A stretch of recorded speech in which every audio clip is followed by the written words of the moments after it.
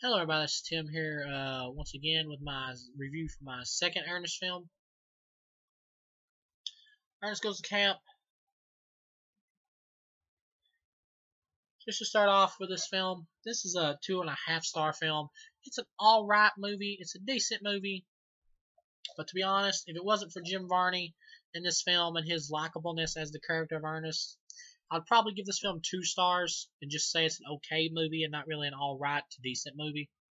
But because of his likability, it just makes the film more enjoyable.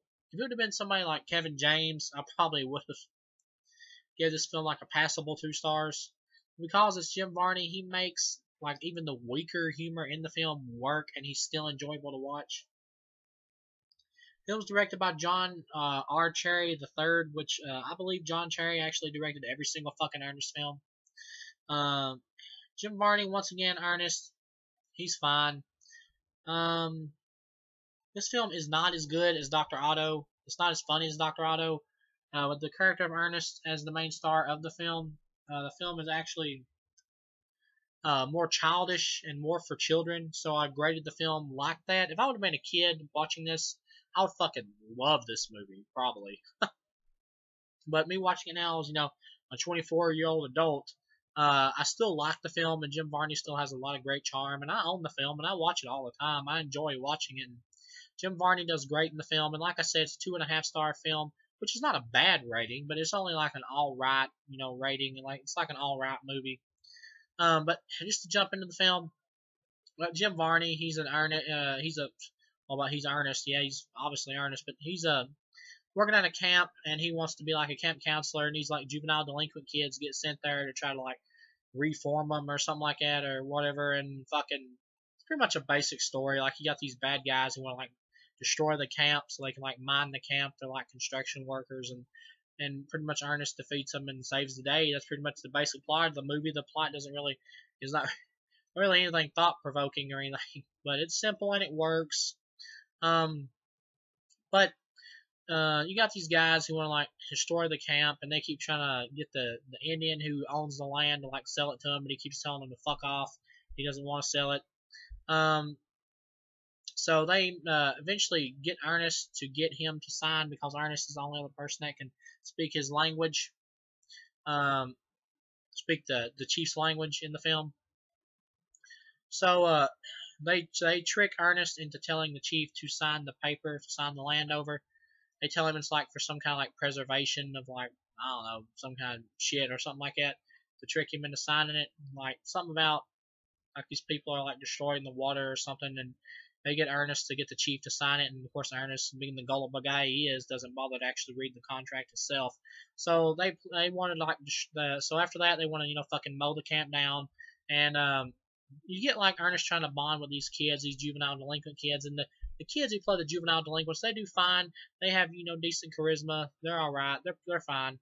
You got like these other two like preppy type kids at the camp who like keep trying to fuck with the juvenile delinquent kids, and the preppy type kids seem like I guess they're supposed to be like best friends, but they seem more like they're dating, to be honest, because the way they're always with each other and everything. But of course, nobody at the camp likes the juvenile kids except for Ernest.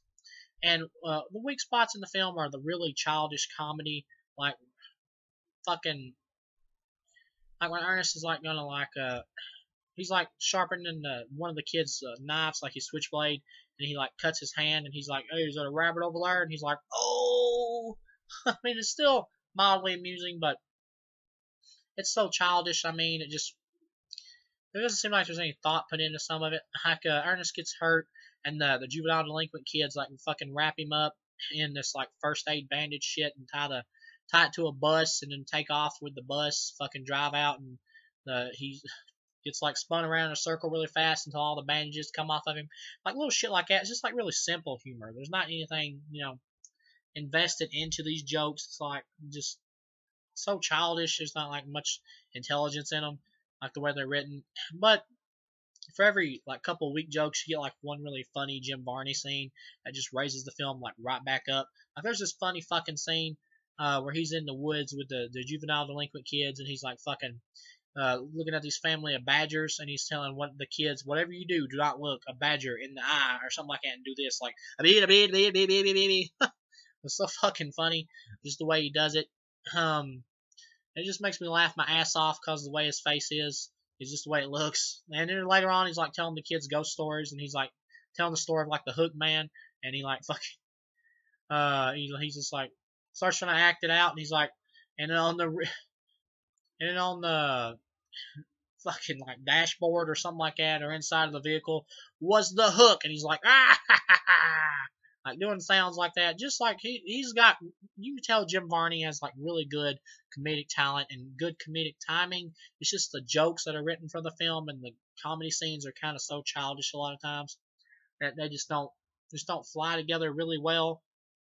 But seems like he's better than some of the material he's given here. But the kids they don't warm up to Ernest because they think he's like a geek or whatever, and he really, even though he's the only one that gives a shit about him, so they like fuck with him all the time and bring him like poison ivy and shit like that and pretend like it's like a plant. Pretend like it's like some flowers or something, and fucking of course, and you get like these really like one thing I love about the Ernest films is like like these really random scenes. Fucking Jim Varney just like spouts out random stuff as the Ernest character. Like he has to get a shot, and he gets a shot, and he's like, "I did it! I took the Limburg, baby! I am Joseph Mangala." I'm like, "What the fuck was that about?" But it's, it's random, and it makes me laugh. I can't help it. And there's like this other scene where he's like fucking talking to a turtle, and it bites the shit out of his nose, and the kids have to come in there and like sing to it to get it to come off of his nose. And when they first get in there, they're like, "Ernest, man, you got a turtle on your nose," and he's like, "No, this is it. It comes back every now and then." Fucking shit like that, I think is funny. Just like those, it's just if it's by anybody else, maybe it wouldn't be as good. But with Jim Varney saying these lines, they're funny because he just has such likable charisma, and you root for the Ernest character. Um, and then like when fucking there's like this really big construction worker guy who's like the second, I guess, main villain of the film next to the head honcho of everything. And Ernest wants to like straighten everything out and get these, motherfuckers away from the camp so they won't destroy it. And Ernest gets in a fight with the big motherfucker, and he like beats the shit out of Ernest, which is I don't think you see Ernest do a lot of action in any of these films, but seeing Ernest getting the shit beat out of him is a little depressing because he's Ernest and he's like so much weaker compared to this guy, but still. So Ernest gets the shit beat out of him. And then of course the kids finally realize that Ernest is the only one that gives a shit about him. And then when they first find out the camp's getting shut down, Ernest is like, you get like Jim Varney like fucking like a montage. You get like a montage of Jim Varney like singing a song, and it, talking about how glad he is it's raining, or it's like a really emotional type song, and it kind of makes me feel a little sad because he's passed away now. Because it kind of makes me think of him passing away. So I like that part, but it was still kind of sad for me. But the kids finally realize that he's the only one that does give a shit about him. So they decide they want to, the kids decide they want to say fuck this shit too and team up with Ernest to save the camp. That's pretty much the plot of the movie. I mean, Ernest trying to save the camp. But once again, it's decently entertaining. But once again, the little weak gags, like when Ernest is like talking about, he's like talking to the camera saying, "Always safety first" or something like that. And he's like putting up a sign or like working on a sign, and obviously it's leading up to him like getting in an accident or something or whatever. I mean, it's so obvious, but it's not horrible. But but yeah, but Jim Varney, he's for every like weak little comedy, childish scene like that, he lifts the film back up because he has just like a good, really cool, good vibe about him. And so they like rig up all these bombs and shit. Ernest and the kids do, and they're gonna like fucking and they take these turtles and put them in put up these little parachutes on them. And what's funny is you actually get to hear the turtles talk for a second, and one of the turtles is like, "I'm scared, Sarge." Another one replies back and goes, "We're all scared, son." Oh, that was funny. And the fucking like turtles get flung into the where the construction workers are, and they like bite the shit out of all the construction workers. And all through the movie, there's like this fucking like ritual thing that they keep talking about where this Indian guy was like tested, and he was like had these blades and stuff threw at him, and if he was like pure of heart, they wouldn't hurt him or something like that or whatever. They mentioned it like twice in the movie.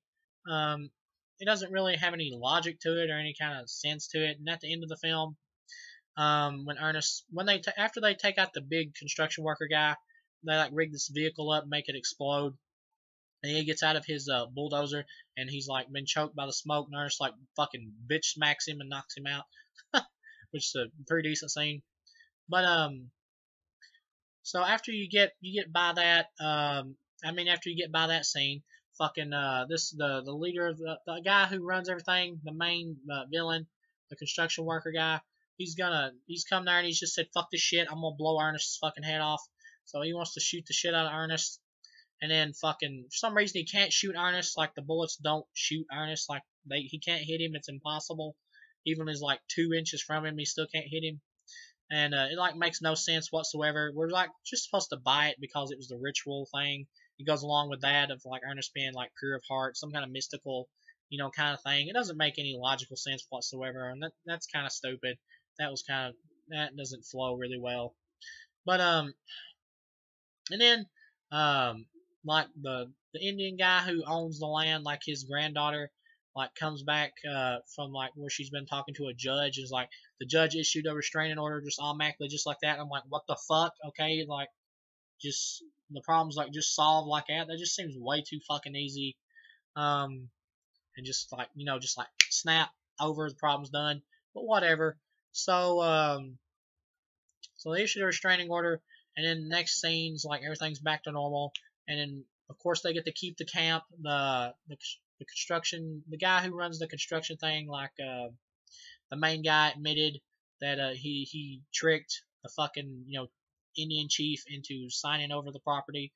So it's a happy ending. The juvenile delinquent kids have learned to be better, and they've bonded with Ernest, and he's their friend now, and all that shit. And fucking, and then you get this stupid fucking retread joke from the beginning of the movie, like when Ernest was working on the sign, and he's just gonna fall again. He's like the same thing over again. He falls again, but I hated that. But I also, this is like the guy who runs the camp. Uh, he kind of makes me laugh because every time like something happens to somebody, he'll walk up and be like, "What happened?" And then when they tell him after they say it, he's like, "Well, as long as nobody was hurt." As long as nobody was hurt, and the way he delivers that line just so casual just makes me laugh. So that's what helps me raise this film up to a 2.5-star film. That and Jim Varney is just so fucking enjoyable to watch. So yeah, this is an alright film. Like I said, a lot of the really childish jokes don't work, but Jim Varney sells like he sells the more funny moments with just like seeing him and just hanging out with him when he's on screen. Just the scenes with just him are so funny.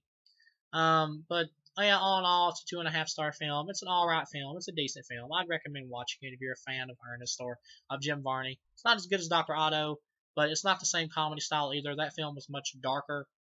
But yeah, this is an alright movie, and I definitely recommend it. So I'll see you guys again with the next Ernest film. Oh, and before I fucking forget, there was one joke. One that kind of remember that made me laugh too, was when like these two chefs are working at the camp, make him eat like this real nasty shit, and he's like, "Is that a rabbit over there?" And he like runs out. He runs into the guy who's like the head of the camp, and the guy's looking at him, and Ernest's like got his mouth full, and he's like, giving like a really casual look, like everything's normal. And then the guy like walks off, and he runs behind like a fucking truck and vomits up hell. I thought that was funny too. But yeah, Jim Varney makes this movie, and the kids in the film aren't bad. So I recommend this movie. Yeah, it's a 2.5-star film. It's an enjoyable film. It's lighthearted, and a lot of the childish comedy doesn't work. But for every like really couple weak childish like moments, Jim Varney raises it back up with just a goofy face or anything like that, just cause he has so much charisma. So I'll see you guys again with the next Ernest film.